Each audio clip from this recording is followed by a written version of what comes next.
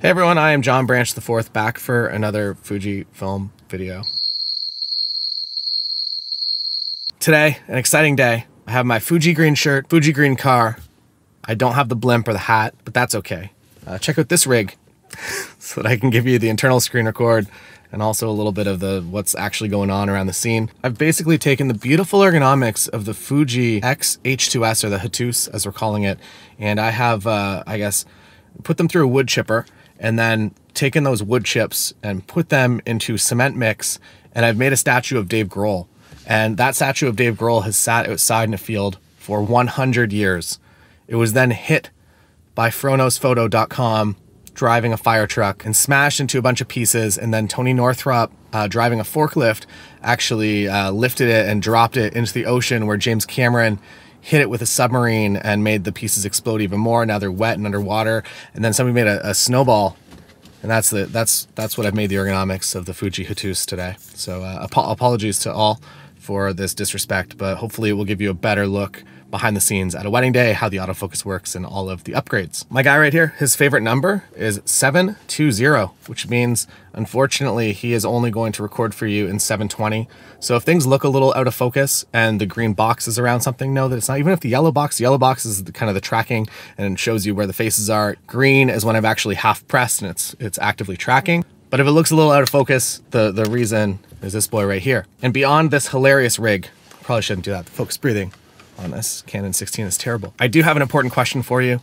If you are part of the members website, you should join the members only Facebook group, because you're invited to that if you want. The members website comes with all of my content, all of my Book More Weddings 2022, as well as all my presets, and there's so much more over there, so go check that out, but also join the Facebook members group. This week we're gonna be talking about favorite snacks for a wedding day. There's also useful content up there. The only thing it doesn't come with, this photo of Gary Vee and myself, although he does say what's up, or maybe deploy gratitude, or go Jets or something. Let's go to the wedding. Hey buddy, we have the same pants. Different pants. Here we go. Here we go. Tim surveys the scene. There's tables. We're so far away from Tim. Tim's in the corner over here. Look at this. How does it know? How does it know that that's Tim? Now the question is, up against do you have a fit, or the 24? You have a 24. We'll see. So maybe get like 3 steps closer. Okay. And where does the Nikon Z9 pick up? We need Tim. It's probably not going to get it from here. Oh, I got it. Since we are still on pre-production Fuji firmware, it does not make sense to do an in-depth comparison yet. But first, we thought we'd compare to the Canon R6. Okay. So, what's it selecting? His body. Oh no, it's the chandelier now. Chandelier? Okay, right, start walking towards us. Coming towards us, Liam. And there's his face. Wow. Okay. So I'm gonna call winner. Check out this kit, by the way. Let's put a battery in this guy, and I'm gonna show you how I do my autofocus settings. I forgot the micro cord for this, which means I actually do have to run the full-size screen today.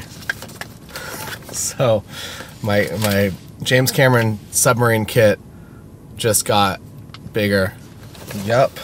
The reason I love Fujifilm cameras is because of how small and compact they are. I'm gonna hit record here, and I'm going to walk you quickly through how I have the autofocus set up. So you will notice that whenever you hit the joystick up or down, the joystick on the back here, that you get into this little kind of box situation here. You can get smaller, so if you want to do single point, you can make your single point a little bit bigger. You can do tracking, which means basically if I lock on to the lens there, as you can see, very sticky, or maybe I'll lock onto my face over here. There you go. So if you want to specifically just lock onto something, there you go, you can do that. Or how I typically use it, I actually do kind of a bigger zone. So I do a zone like this.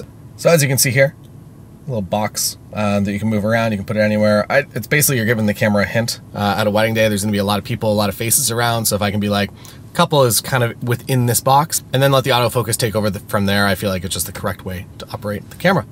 Next comparison, Nikon Z9 versus the Fuji X-H2s for autofocus.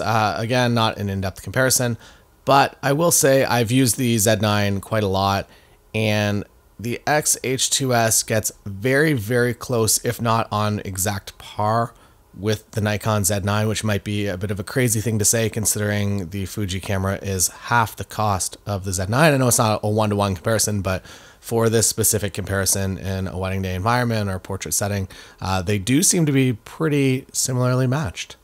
And because of this, I will be doing a video of this with the Canon R3 as well, which is more in the price point of the Z9 rather than the R6, which is kind of more in the price point of the Fuji camera. So I don't know if there is a correct comparison, but whatever. This is what we're doing today.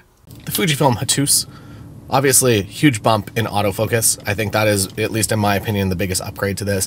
It also comes with video features, and the specs are getting a little bit out of control. I guess companies overall, they have to find reasons and ways for you to spend more money, for you to buy the latest and greatest, when in all honesty, if you're just doing photography only, up until this camera and the autofocus upgrades, I would have said that an X-T3 was still fine. Now with the upgrades, I'm going to say that it is for sure worth it. If you are shooting anything like this, wedding day, environment, portraits, anything that you need good autofocus and that you would maybe appreciate letting the camera do a little bit more of the work rather than you. As a working professional, this is definitely a huge step up for me. So say you are a wedding photographer, you haven't yet purchased into a camera system and you're wondering why is Fuji different or why is it maybe better and maybe it serves your interest a little bit more. Number one, I would say, is the physical size of the Fuji kits. It is a lot less gear to bring with you on a wedding day. Number two is the cost. The cost to buy into the system is a lot more attractive than other brands right now. And number three, this one is maybe subjective. The color science, the classic chrome preset that you've been seeing all these previews through, I just love the colors that come off of this camera, straight out of camera, and I don't have to do a whole lot to them in post-production. And a lot of the times, if I'm shooting in controlled lighting conditions, I am happy to deliver the JPEGs. I don't know if they're calling this the flagship yet, but it really does feel like a flagship product to me. The backside illuminated sensor, it's a CMOS sensor, it's stacked. It gives you basically everything you'd need as a wedding photographer to go into lower light environments and get good high ISO performance. I don't yet have access or full access to the raw files, so I'm not going to do any high ISO tests, but judging from past Fuji cameras, I have been more than happy in a wedding environment.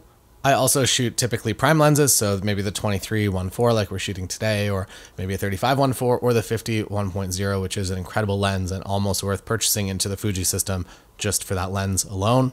And yes, to summarize all of these random thoughts that I've been having, if you do decide to go with this camera, you will not be disappointed. If you decide to upgrade to this camera, you again are not going to be disappointed. There is enough here to love coming from any of the other Fuji cameras in terms of autofocus if you are a professional user or somebody that just wants better autofocus performance in a variety of settings.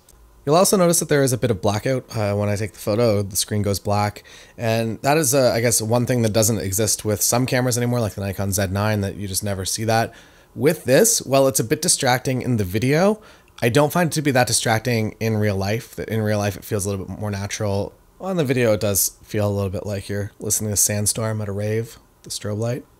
Ba-na-na-na-na. With the Fuji X-H2s, I think it is important to make sure that you set the autofocus settings up for whatever situation you're currently in.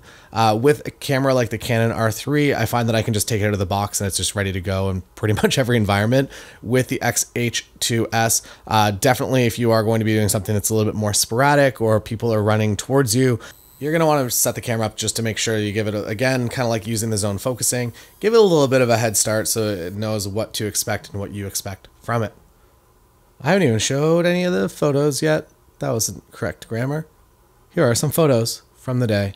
And as you can expect, the colors are really incredible. These are all straight out of camera JPEGs with the classic chrome preset, which I shot everything. I shoot all my video in it as well when I use this camera. Thank you so much for joining me here today with the Fujifilm X-H2s, and all of the attachments weigh more than the camera. You take a beautiful ergonomic experience and you just run that through the wood chipper to the cement, Dave Grohl, to the Fronos photo, fire truck, Tony in the forklift, and then James Cameron underwater submarine.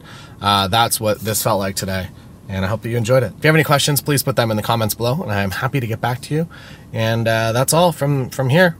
Go join the members Facebook group if you're a member, and that's my life today here. Thanks to Tim. Let me hang out. Go follow Tim on Instagram. Liam was here too. You can follow both of them, and we can all be friends together.